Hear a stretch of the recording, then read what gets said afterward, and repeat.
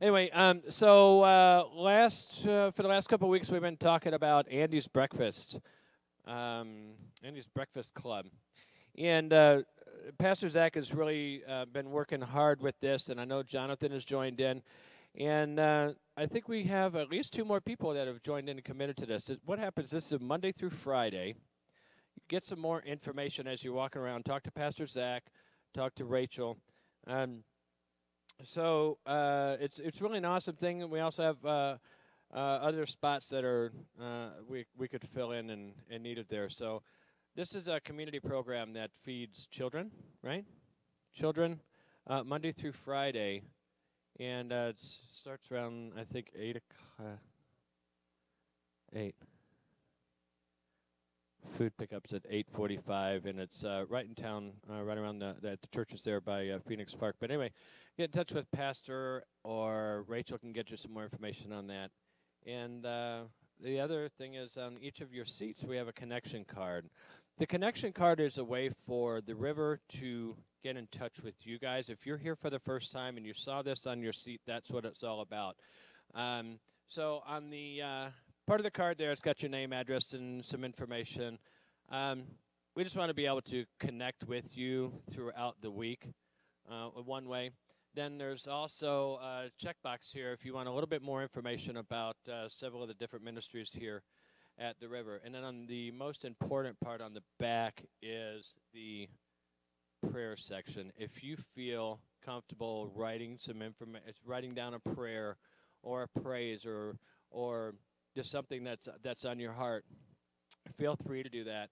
When the offering comes around in a little while, put that in the offering bucket, and let our prayer team pray over that. They meet every Tuesday and get together for prayer. And then you can kind of check how you'd want that prayer shared. Nothing's going to go out on the interweb, but we'll share it with our prayer team. And we'd like to, as a community, pray for you if you have something special like to pray for. So that is the connection card. All right. You ready, Z? Yeah. Do it. You guys are having fun. Too much fun today. Good morning, church. Happy Sunday.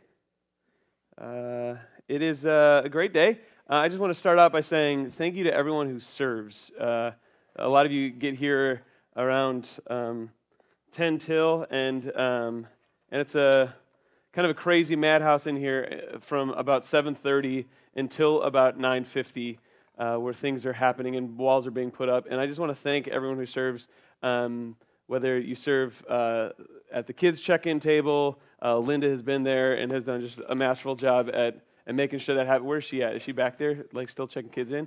And Bob was here with Jen, greeting for the first time. That was awesome today. Thank you so much. Larry had coffee going.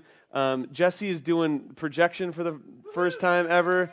I just want to say thank you for the worship team, everyone. Thank you so much for all that you guys do, because you make me look good, and I appreciate that. My name is Zach. I am the lead pastor here at the River Church. This is week number 9 in this space. We haven't done worship with the door open yet. How's everyone feeling about that? I feel like it's a good feel. Yeah, it's crazy. I feel like we got to move that's true, before the mosquitoes. I feel like we got to move the wall so you can all like see the lake. I just am looking at a black wall right now. Or this wall. We just lift this wall. Lift them all up next time. Got it? That's the plan. Today we're going to continue in our series called Rhythms of Grace, practicing missional habits together. We're using a book called Surprise the World, 5 Habits of Highly Missionally People. We're following along this book, and there's an acronym. It's BELLS, B-E-L-L-S. We're following along with that. So those are bless, eat, learn, listen, and sent. Last week we hit that first one up, the word bless, or the concept of blessing, using the Hebrew word barach, which means to kneel to. And we talked about how God, through His Son, Jesus, knelt down to us to encourage us, to lift us up, to save us from ourselves by giving of Himself for our sake. And just as Abraham was called to bless others with what God had done for Abraham, we too are called to be a blessing to others as well, because of what God has done for us. We are called to bless others. We are called to kneel to others. So last week, we put out this challenge. We asked all of you to say, are there 3 people in your life where you could bless this week? 3 people, whether they be in church or in your family or at work or at home, whatever, wherever. Bless 3 people. And I've heard a couple different stories of that challenge that's been really fun to hear how maybe you have been blessed or maybe you have blessed others. And this week we're going to put out another challenge, but I really want to lift up the simple idea that last week challenge and this week challenge, it doesn't end. What happens if you build on it? What happens if you bless 3 more people this week? What happens when you build blessing other people into the rhythm of your life, constantly looking for ways to bless people because of how God first blessed us? And today, we're going to add that second letter of the acronym, my favorite habit. We're talking about the everyday rhythm of eating. There are some things that I will give a message about that might pose a challenge to you. But today is not one of those. Because let's face it, all of you eat. Some of us eat all the time, either 3 or 6 meals a day.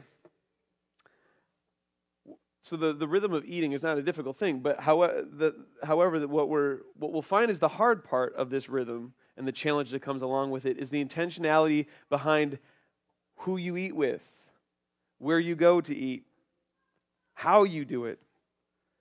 I know a number of you have participated in mission trips in the past and have enjoyed the experience. In my experience, I've had to lead quite a few mission trips. And leading a trip with 30 or 40 or 50 kids gets a little crazy, especially when you're in a foreign place doing different things, organizing work schedules, or preparing for worship every single night, or travel plans to and from a particular destination, and then to and from where you're going to work or where you're going to play on that trip. There's a lot that goes into planning trips with any amount of people. And you can knock all of those things out of the park. You can have the greatest, the plans, the work is awesome, you go to the coolest places, you see the coolest things, all of that you can knock out of the park. But if you mess up food, the whole thing crumbles. If you mess up the meals, you got cranky people on your hands. And the whole thing falls apart. So let me tell you, I'm well versed in knowing how many pizzas to buy based on the number of people in the group. I know how many spaghetti cans to buy based on how many strands of noodles. What is a single noodle called? Maybe just noodle. But I know how many spaghetti cans to buy. Spaghetti sauce cans to buy. I know how many loaves of bread I need for a week for sandwiches for kids. The most important part of planning any trip, specifically a mission trip, is the food.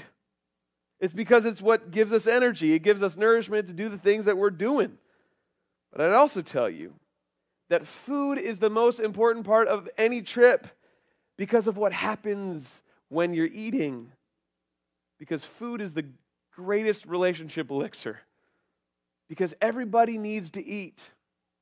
But when someone who you don't know very well is sitting across a table and you're eating together, it's really difficult not to engage with them, right? There's got to be some sort of, you're not going to just stare at your soup and eat it. That's not how it works. Food brings people to the table in a way that you don't have many places. Some of the most impactful experiences that I've ever had, some of the most memorable moments in my life on trips happened around a table. I got pictures for you. I've sat around fires with kids eating hot dogs. That was our table. Our lap is our table. I've gone to foreign countries. I've eaten with people who, they make these meals for you or they buy food for you and you know that they can't afford it. And you experience hospitality. I've been to foreign places. I've made a mess of myself with powdered sugar eating beignets in New Orleans with some of my favorite people. I've gone to some crazy Tex-Mex bar in St. Paul, Minnesota, and hung out with some of the most amazing people I've ever met through my seminary experience. Around the tables in our lives, relationships are formed. They're shaped, and they're nurtured far beyond just a simple meal. At the table, I've experienced hospitality in ways I've not experienced anywhere else. I've experienced community like I haven't anywhere else. And I'd guess so have so many of you. At tables exactly like this one. And we covered it up, but you wouldn't be able to tell if you have been to our 8th Street office, if you've been to the Java joint on 8th Street back in the day. This very table was one of those tables you probably sat around. This very table is one of those tables that you built relationships. You've laughed and you've cried at probably this very table. Since we've moved here, one of our focuses has been on the table, gathering around the table. And I've been asked, why do we do this every single week, Zach? Are you trying to make us Lutheran, Zach? Is that what you're trying to do? Like, you came from a Lutheran church. Is that what you're trying to do? And I go, is communion every week Lutheran? And I've had to challenge myself on that. I'm like, I don't think so, but let me think about it. But the table, let's face it, this table is where people come together. People of all walks of life. People who are broken and hungry, maybe hungry for something other than food, or maybe they're hungry for food. Simple answer, the why we gather around the table. Because it's at the table that we experience the most important parts of our life. When you look at Jesus' life, he was always gathering around the table, sharing the most important aspects of who he was with them. When Jesus gathered around tables with his disciples, on the night in which he was betrayed, he doesn't tell them, oh, guess what? You guys are going to go out and you're going to be a church. And you're going to do this, this, and this. He doesn't give them a list of things to do. He doesn't give them a comprehensive system of doctrines to believe. He didn't prescribe a doctrinal statement for everyone to sign. He didn't say you have to believe at the table. He said, no, you have to belong at a table first before you believe. He offered them a meal at the table. He told them, every time you gather, do it around a table and remember me. So why do we gather around the table every single week? It's not because I'm trying to make you a Lutheran, please. Trust me when I say that. It's because Jesus told us every time we gather, we do it around a table. We eat. That's pretty awesome. So we're going to keep gathering around the table because this is where Jesus invites us to share in the most important things in our lives. These are Paul's words from the first letter to the church, from his first letter to the church in Corinth, reminding them of what Jesus told his friends. He said, the Lord Jesus, on the night in which he was betrayed, took the bread. It wasn't kind of like this bread, although I'm glad we have this bread and not Jesus' bread. He gave thanks, gave it to his friends, saying, this is my body broken for you. Whenever you eat this, do so in remembrance of me. In the same way, after supper, he took the cup, blessed it, gave it to his friends, saying, this cup is the new covenant in my blood shed for you and for all people for the forgiveness of sins. Whenever you drink this, do so in remembrance of me. Whenever you come to the table, remember me. Why wouldn't we want to come to the table all the time? For as long as you eat the bread, he says, and drink the cup, you proclaim my coming. Friends, we're going to do something a little bit different. We're going to partake in the meal in the middle of the message because I'm like, we're here. Paul told us we're here. Why not take communion while we're here? And I want you to come to the table today and be like, why am I doing this? Am I doing this? Jesse's in charge of the slides. I told her, I briefly said, I said, you can put whatever you want up on the screen. And she's like, how about this? I go, you can put whatever you want up on the screen.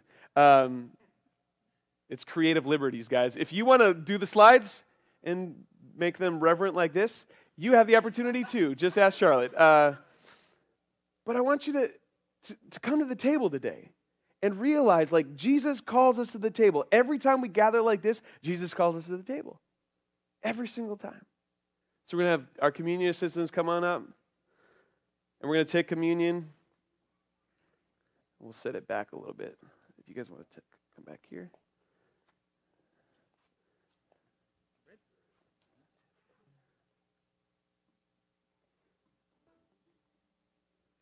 Church, the table is ready. The invite is here. You don't need to be a member of our church. You just need to literally walk through the great door. Because that's what Jesus says every single time you gather. Do so in remembrance of me. Do with your friends. So come, all is ready. I like throwing curveballs every once in a while. In our prayer meeting, we do a prayer meeting at 9:15 on Sundays to just kind of touch base with everyone. And Jesse was the only one who knew that we were going to do communion differently. And everyone's like, we're going to do it in the middle of the message? And I said, yes. And then Sarah just said to me, are you done? I'm like, because Sarah's always like, come on, Zach, you're talking too much. Well, my dear, I'm not done. I still have another 6 pages left. Sorry. All right. This is in the book, Surprise the World. There are a couple quotes I want to share with you regarding the importance of the table and the habits we form around the table, and the tables in our homes and other places. Simon Carey Holt says this: it's through the daily practice of the table that we live a life worth living. Through the table we know who we are, where we come from, what we value, and what we believe. At the table we learn what it means to be family and how to live in responsible and loving relationships. Through the table we live out our neighborliness and claim a sense of home and belonging. At the table we celebrate beauty, express solidarity with those who are broken and hungry. Alan Hirsch, another missiologist that is quoted in the book, says this: sharing a meal is one of the most sacred places we can engage in as believers. Missional hospitality is a tremendous opportunity to extend the kingdom of God. Get this. We can literally eat our way into the kingdom of God. You might screw up prayer. You might screw up Bible study. But eating you can do. And that can get you in. That's what he's saying. Eating can bring you in, can usher you into the kingdom of God. If every Christian household regularly invited a stranger or poor person into their house once a week, we'd literally change the world by eating. How profound is this for us to hear? Think about the way Jesus did things. It was at meals. It was at the table. Jesus brought the kingdom of God alive before people's very eyes. It was at the table Jesus instituted an economy of grace by the way of thanksgiving and hospitality and mutuality and unity. The table economy was the extension of what God was doing throughout all of the Old Testament, the mission of reconciliation. And it was brought into people's homes. It wasn't just a temple thing anymore. When Jesus sat around the table with people, it became something that could be accessible anywhere. The table is a symbol of God's hospitality, a God who invites us to the table to feast on God's goodness and share in the abundance of God's kingdom. The table is a symbol of community where people come together to do life with one another, caring for one another, hearing one another, loving one another in Christ. The table is an expression of God's mission in the world, empowered by the Holy Spirit through us, as God has extended His hospitality to us at the table. We are then called to have a table that is open to anyone who would accept the invitation. Remember, God first knelt down to us. God first extended grace to us. And as individuals, as the church, as those who follow Jesus, it is up for us to kneel to and extend a great grace to others. And for the early church, that was done at tables. It wasn't done in a space like this. It wasn't done under steeples. It wasn't done in auditoriums. It was done around the table. If you think about the creation of the church some 2,000 years ago, they didn't do it like this. They gathered around a table. This is where the church started. This is where it was multiplied. This is where it grew and strengthened. After the cross, it's the table that takes the secondary position of the symbol of our faith. It was a symbol of hospitality for people. It was a symbol of community for people. It was the embodiment of who Jesus is and how Jesus transformed people. I know I like to talk a lot about Jesus' mission in my messages, but I think we so easily get off track when we focus what we're supposed to do and we lose sight of what Jesus actually did. Just think about Jesus' mission for a moment. The gospel is littered with a mission to bring good news to the poor, to release the captives, and break the chains of oppression. But throughout these four gospels, there are words that appear that make it so blatantly obvious what our mission is based on what Jesus did. These words are, the Son of Man came to. The Son of Man came to do stuff. When it says this, I perk my ears up and I pay more attention because I don't really have to read between the lines. There's no story that Jesus tells that I have to be like, well, I think the parable means this. When I see the Son of Man came to, I'm like, thank you, Lord, for making this really easy for me today. Because I understand. The Son of Man came to do what? So I'm going to highlight 3 of these verses where it says the Son of Man came to. That directs our understanding of Jesus' mission. The first of these is in Luke's gospel. The Son of Man came to seek and save those who were lost. Second is from Mark's Gospel, chapter 10. The Son of Man came not to be served, but to serve, and to give his life as a ransom for many. Now, these are foundational pieces of our faith. These are foundational pieces of who Jesus is and what Jesus' mission was. When we're asked about the church, what's the church's mission? What are we supposed to be doing? Man alive, it's nice to have something like this right in front of us to say, well, Jesus did this. So maybe that should be our mission too. Jesus came to save those who were outsiders. Jesus came to bless those who were on the fringes. Jesus came to serve those who were not people who you would think could be served, could be loved. Jesus came to love people in ways that we could not understand. And that was his mission. But the second question we have to ask is, how did he do this mission? What were his methods? Chapter 7 in Luke's Gospel says this: the Son of Man came eating and drinking. He came eating and drinking. This was his method. This was the method of Jesus' madness, right? He came and he sat down around tables with people. This is how he brought about the kingdom of God. He just showed up in their homes and ate with them and drank with them. Church, we can talk about Jesus' theoretical mission all day long. That Jesus has come to release the captives and proclaim the good news of the poor and to save those who are far off and to serve those who are not people who you'd think could be served. We can talk about that in these messages all day long, but the methods are important. And one of the major methods for Jesus' mission was sitting around tables and eating with people. I love how Frost addresses this in his book. He says, it's always interested me that the one thing Jesus actually told us to do every time we meet together was eat. That's good news for those of us who like to eat.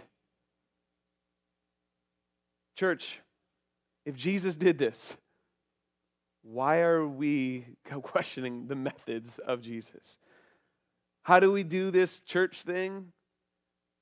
The Son of Man came eating and drinking. I hate when it's like blatantly obvious like that. Like I can't miss it. It's like this conviction blows up in my face and I go, yeah, what does that mean for me?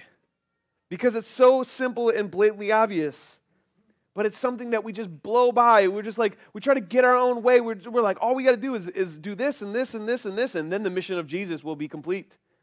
Or then we'll understand more about the mission of Jesus. And sometimes he just says, eat and drink with people. That's it. And that's how you do it. Now, in the beginning of the series, I told you that I wasn't going to make you do things outside of your already busy schedules. And you might see the challenge of last week and go like, Zach, well, you asked me to bless 3 people, and that took me more energy and effort to do because I'm not normally used to thinking about life in that way. I don't normally bring gifts to people. I don't normally say nice things to people. So I had to work hard at that. And if you're going to track down this path and you're going to make us do these things, and you're telling me about eating and how Jesus showed up to eat and drink with people, you better not tell me to eat and drink with people this week because that does not fit in my busy schedule. Well, guess what, church? That is exactly what I'm going to tell you to do. But I'm not going to do it in a way that you think. I know that y'all have busy schedules.